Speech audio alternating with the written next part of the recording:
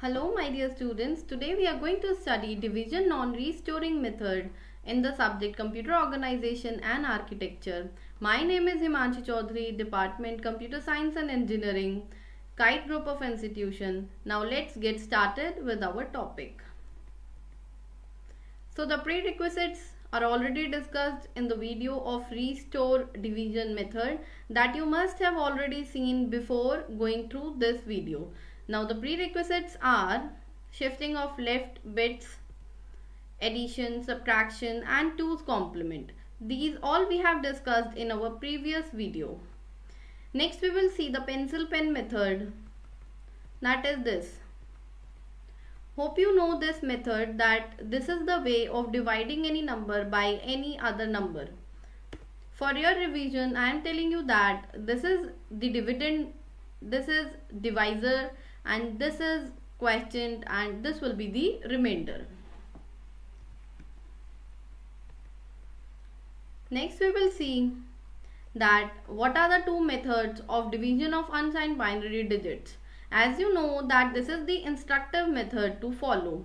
There are two methods, one is restore method and another is non-restore method. Non-restore method is in bold because in this video we are going to learn the division of unsigned binary integers by using non-restore method. You must have seen restore video before. Now this is the flowchart for the binary division of non-restore method. Here also the instructions are already given. This is the initialization and later on we have to follow these steps. Again I am coloring it just to make you understand with the help of table colors and the flowchart that which steps belongs to which flowchart figure. Now here we will solve the question 11 divided by 3 and the question will be 3 and the remainder will be 2. This will be the flowchart which we have to follow. Now let's see how we will solve it. Now we will see the first step. In n we have to place the number of bits. Now convert 11 to binary and count the number of bits and that number will be placed in n. Now see, 11 is converted to 1011 and the count is 4, that count will be n. Okay. Then next, divisor has to be placed on register m. So the divisor is 3. The binary digit for this is converted, that is 11, but we have to write this in n plus 1 size of register. So in 5 digits we will write 3 as 00011. Then in A you have to place 0. The register size for A is 5. So in 5 digits we have to write 0. So this is the initialization step of this. Next we will check if A is smaller than 0 or greater than 0. If it is smaller than 0 we will move here. If it is greater than 0 or equal to 0 we will move here. So in this case A is having the value 0. It means A is not smaller than 0, so we will move here. It means we have to shift left AQ and subtract M from A. So let's do this. So left shift AQ. You already must know that how to do left shift. So this AQ register is left shifted and the resultant is here. This one is here and these 4 zeros are here and this first 0 is omitted. Now on the last bit we do not know what to place, so we will see what to place here. And the second step is A is equal to A minus M. You know how we can do this. We will convert M to minus M, then we will add A with minus M. So the value of M is 00011, that is written over here. How to evaluate minus M? We will write the formula m bar plus m. What is m bar? Complement of m. So this m is converted to m bar m, that is 1110.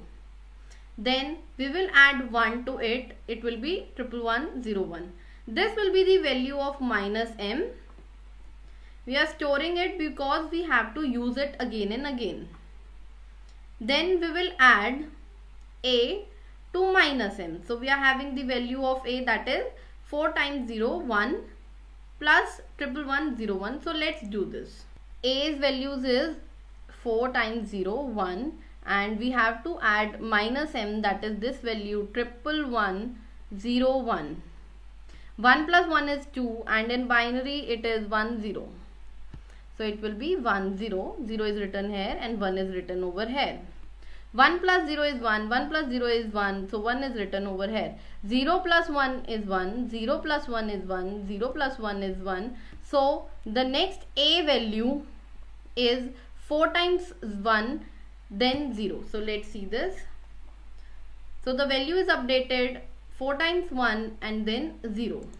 This value will be same, and this step is over now.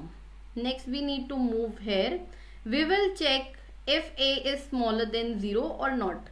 How we can check if a is smaller than 0? Simple. You have to just check if the MSB is 1. If it is 1, this is the negative value. Okay. So this value is negative. It means this is smaller than 0. We will move here. And in this we have to place 0 at the place Q0. It means at this position we have to place 0. So let's do this. We wrote it. Okay. We placed 0 here. Next, what we need to do, n is equal to n minus 1. So if it was 4, then we have to convert it into 3. We did this. Next step is saying we have to check if n is equal to 0. No, it is not 0. We will move back to this step. Again we will check if a is smaller than 0. How can you check? You simply check the MSB of a. If it is 1, it is smaller than 0. So this value is smaller than 0. If it is smaller than 0, we will move here. It means we have to shift left AQ, then a is equal to a plus m. So we did shift left AQ. So all of these values are shift left by 1. This 0 will come here. 110 will be the front, and on the last we do not know what to place. But in this step, the next step is a is equal to a plus 1. We are having the value of a. We are having the value of m. Let's add this. Now we need to add a is equal to a plus m. A is equal to 3 times 1 00, and m value is 00011. Now we need to add this. 0 plus 1 is 1, 0 plus 1 is 1, 1 plus 0 is 1, 1 plus 0 is 1, 1 plus 0 is 1. So the next a value will be 11111. So let's see this. I wrote this value here. This is the updated a value. Here we do not know what to write. So let's move to next. Next we need to check if a is smaller than 0. Simple. You just need to check the a's MSB. If it is 1, it is smaller than 0. It is smaller than 0. We will move here. On the place of Q0, we need to place 0 according to this step. So it's very simple. We substituted 0 here. Next, what we need to do, n is equal to n minus 1. So here 3 must be converted to 2. So this conversion is done. Later on we will check if n is equal to 0. It is false. So we'll move back to this step. Here again we need to check if a is smaller than 0. Simple. Check the MSB. If it is 1, it is smaller than 0. Now we will come here. Again we will shift left AQ. That is done over here. Then we will add m to a. So again we need to add this value to this value. So let's do this. A is 11111 and m is 00011. Let's add this. 1 plus 1 is 2, so it is written as 10. 1 plus 1 is 2, 2 plus 1 is 3, 3 is written as 11. So we will write 1 here and 1 here. 1 plus 1 is 2, 2 plus 0 is 2, so 2 is written as 10. We will write 110. So 1 plus 1 is 2, 2 plus 0 is 2, 2 is written as 10, so 0 is here, 1 is here. Again 1 plus 1 is 2, 2 plus 0 is 2, and 2 is 1 plus 1 is 10, so 0 is written here, 1 will be omitted. So the answer was 00010. It is written here. This is same. We were at this step. Next we will again check if a is smaller than 0. Go to this. If it is 1, it is smaller than 0. If it is 0, it is greater than 0. So here we need to come here. That means at Q0th position, it means at this position we need to place 1. So let's do this. So 1 is placed at this position. Next we need to subtract 1 from the last value of n. So 2 must be converted to 1. 2 is converted to 1. Next we will check if it is 0. No, it is not 0. We will go back. We will check if a is smaller than 0. A is not smaller than 0 because 0 is the MSB. So we will go to this step. In this step we need to do shift left AQ. Shift left AQ is done. Then next we need to add a is equal to a plus minus m. Minus m value we are having already. So we will add the value of a with this value. So let's do this. A is 00101 and minus m is 11101. So let's add this.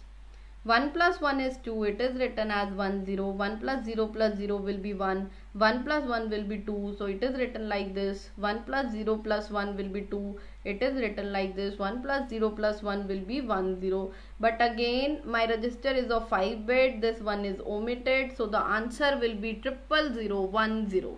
So the answer was 00010. It is written over here. This value is same as it was. Next we will move to next. If a is smaller than 0, we will move here. If it is greater than 0 or 0, we will move here. So the value is greater than 0. So we will move to this block. Okay. It means we need to place 1 at the place of Q0. It means we need to place 1 over here. So let's do this. 1 is written over here. So the last value is this. Next, we need to subtract 1 from the last value of 1. So after subtracting 1 from 1, the answer will be 0. So the n value is 0 now. Now n value is 0. We will move further. Now we will check if a is smaller than 0. Is my a smaller than 0? No, it is greater than 0 because the MSB is 0. If it is 1, then it is smaller than 0. But now it is greater than 0. So we will stop. So we will read the value of A and Q, and you can see at A register we are having the value of remainder, and at the value of Q, that is 0011, this is the quotient. Okay, so we found the both values, quotient and remainder, by using division by non-restore method. This is the way through which you can solve any question with the use of flowchart. Hope you will try. Now I am giving you two questions. Try dividing 13 by 4 and 15 by 3 yourself. Use the flowchart of non-restoring method and tell the quotient and remainder. Next, these are two books which you can refer to study computer organization and architecture. One is Morris Meno, Computer System Architecture, and another one is William Stalling, Computer Organization and Architecture. Thank you. Hope you understood something new after viewing this video.